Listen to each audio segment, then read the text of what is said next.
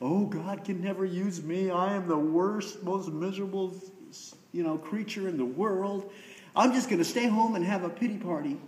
God can't use me. Well, he sure can't, as long as you have that attitude. As long as you continue to allow Satan to have his way with you that way. Yeah, this Jerusalem road, this road from Jerusalem to Jericho can be a difficult road. Some live broken lives because of parental failure and the enslaving habits that they picked up in youth. Now, I'll tell you what I'm not about to do. I'm not about to tell you that you're a poor, miserable creature because it's your mommy's fault. No. But I will say this. Even though I made way more than my share of mistakes with my kids, they have a great God in heaven whom at one time in their life they came to understand the need to trust as their Savior. Amen? Hey, raise your hand if you've any parents who have never made a mistake, never said something, never done anything that they regret. Good, because we'd have to put you on the internet if you did right now. Can I tell you, I look at my kids and I think, my, oh my, look, they're, of course, we're probably end up doing something terrible now that I'm actually saying this, but they didn't turn out half bad despite all the mistakes that I made. But I will say for you and I, some of us, I'm 55 years old. And I know guys my age that are still harboring ill feelings or struggling with something that their mom or their dad did. And I'm thinking, how do you even remember that, man? I can't remember what happened in 1990. And you are telling me about, this wasn't right and that wasn't right. And they have attitudes and issues. And some of them, their parents are dead and they're acting this way. You know what? Are you ready? There's a scientific term that we use, clinical term. Get over it. Get over it. Move on. You are a new creature in Christ Jesus. And also, don't forget, there are some of us who have picked up things from our family, from our parents, and from others. Amazingly, we seem to have not caught on to the good things they were doing, but we picked up some of the bad things, and we've never let go of them. So it's a time for real self-examination, for the do what we say we do when we're talking to the Lord. Lord, examine my heart. Show me anything in me that doesn't honor you, that maybe I haven't allowed myself to see for years. I'll tell you something that you've heard me say many times. Those of you who have known me for a number of years, I believe in the power of God. I believe in the power of the Holy Spirit of God, that we can supernaturally continue to grow in grace, to change. You want to know what we should never say as Christians? We should never say, that's the way they are, they're never going to change. We should never say that. How dare we say that? How dare we say that? We are dishonoring the Scriptures when we say that. You say, well, I'll tell you what, I know some people who haven't. And you know what? There's probably some things in your life that you still need to fix, that you need to allow the Holy Spirit to work in you so that you correct. But never say, that's who they are, that's the way they are, that's the way they're always going to be. We can't say that as Christians. We believe that God can work in the most difficult of circumstances. I know a fellow who's serving the Lord today, very, very, very active, who was married, let me see, make sure I got 4 fingers. Okay, 4 times. I mean, miserable marriages. I mean, the first three.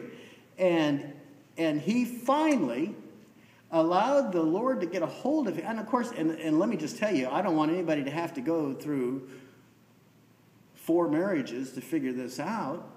I wouldn't want you to have to go through 2. I just believe that nobody should have to have more than 2 mother-in-laws. No, just kidding. Can I just say this? This guy today is serving the Lord, loving the Lord, and faithful to his wife, and they've been married now probably nearly 20 years. And God got a hold of his heart, and big things can happen. Never give up. Never believe that it's too late for anyone, and especially don't think that it's too late for you. Don't think that you're beyond being corrected or seeing an issue that can be fixed. Quickly. Did I just do E? I think I did. Yes, I did. F. Some are victims of the cruelty of war. You say, well, why do you bring that up all right in the middle of everything? Can I tell you, in the lives in which we live, sometimes we forget what some people are going through today. Other Christians. Did you know that there are more that are martyred for the faith today in the last century than in all of Earth's history? People don't think about that. They don't think about what is going on even today. We still pray for this pastor who still may lose his life. As far as I know, he hasn't been released in Iraq or Iran, actually, for simply being a Christian.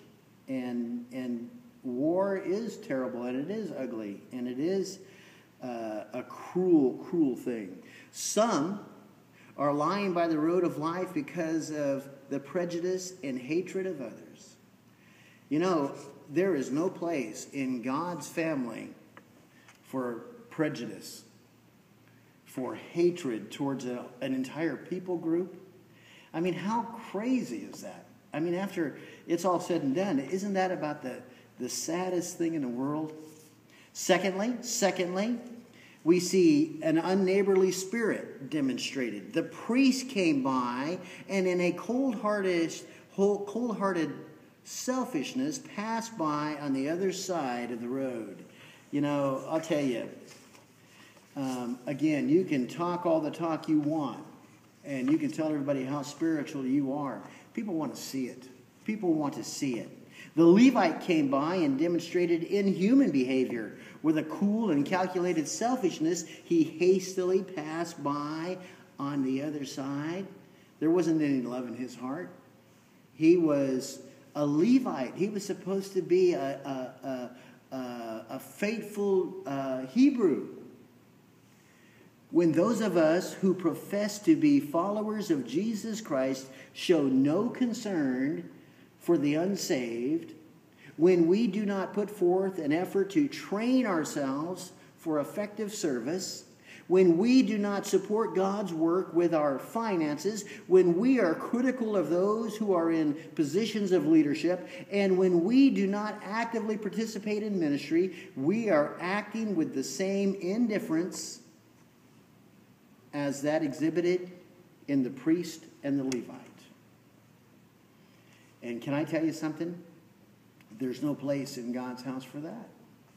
And finally, thirdly, a compassionate neighbor. A compassionate neighbor. The Samaritan had seeing eyes and hearing ears. Hey, have you ever gotten around someone who seems to be so into themselves, they're totally oblivious to everything else that's going on around them?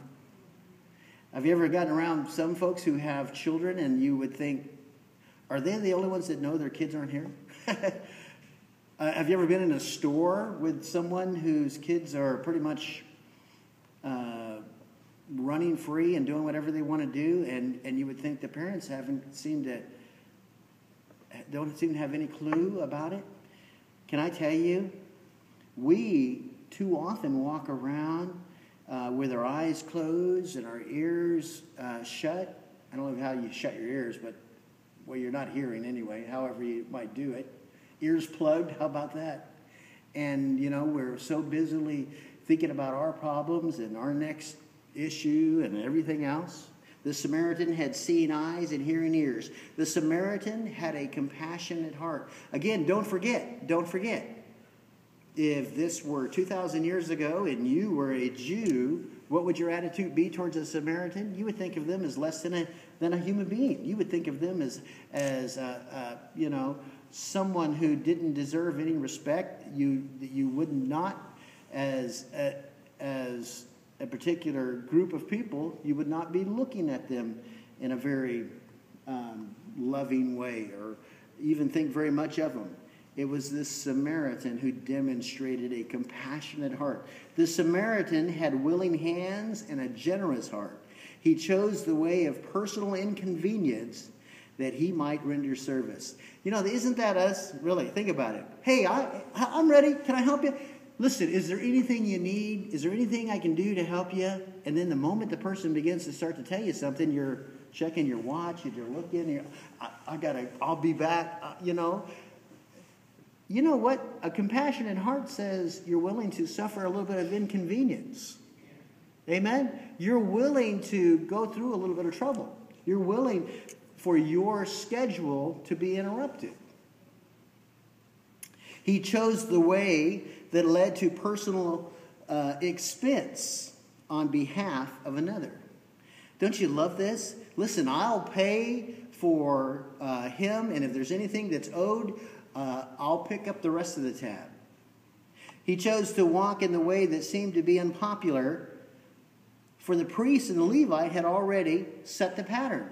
Look here's the big shot priest and the big shot Levite, these big high and mighty religious types, and they walk right by. He chose, what he really chose was the right way. He chose the right way. He chose the way that led to joy for his own heart and the way that led to health and happiness for the victim. Can I tell you something? Jesus encouraged the lawyer to follow the example of the compassionate Samaritan. Go and do thou likewise. Go and do thou likewise. We're to be good neighbors. We must be both the spiritual and material neighbor that we need to be. You know, if you're not willing to help somebody when they're trying to get some groceries into their house or whatever the need might be, simple little acts of kindness, how interested are they going to be in you when you start to tell them about Jesus? They're going to be thinking about your demeanor, your manner, your witness, aren't they? They're going to... Neighbors want neighborly neighbors, and neighborly neighbors can witness to their neighbors. There's no doubt about that. And by the way, who is our neighbor? The whole world is our neighbor. There is no way to serve the Lord except as we demonstrate love and helpfulness toward those in need. In demonstrating love for our neighbors, we demonstrate love for the Lord. You know what? I'll tell you something. I am so thankful I'm saved. I still am just overwhelmed when I think about how the Lord would save, just like the song says, a wretch like me. And if you think of yourself any more highly than that, you're probably thinking too highly of yourself. How can we not recognize that people want to understand this compassionate Christ that loved us so much that he died for us? They're only going to see it if they see that same compassion in us. Inasmuch as ye have done it unto one of the least of these my brethren, ye have done it unto me. Did you know that every time you're kind to someone, every time you give someone a glass of water, every time you let your busy appointment schedule be interrupted, you're not doing it for Christ, you're doing it unto Christ. You're doing it unto Christ. The question is not, who is my neighbor, but whose neighbor am I? Amen? Amen and amen. Okay, let's get to praying here, and I need to see if I can get a helper. Sodi is not feeling well tonight. She called me and said she wasn't going to make it. She normally writes down prayer requests. Would anybody like to volunteer to help me with that and just write down the prayer request? And what you do is can you do that for me? All right, and you just give those to Mrs. Miller. That way they get into the prayer sheet. And don't forget that, by the way, you can, obviously, Anita follows a lot of the texting that we do, and that's one way to get something in the prayer sheet. Another way is just to simply tell her. Another way is if it comes up on a Wednesday night, it'll end up in the prayer sheet. So just write down those prayer requests, and we'll get those to Mrs. Miller. Appreciate you doing that. What a blessing. And how about it? Prayer requests, praise report? Anybody? Yeah, Janelle.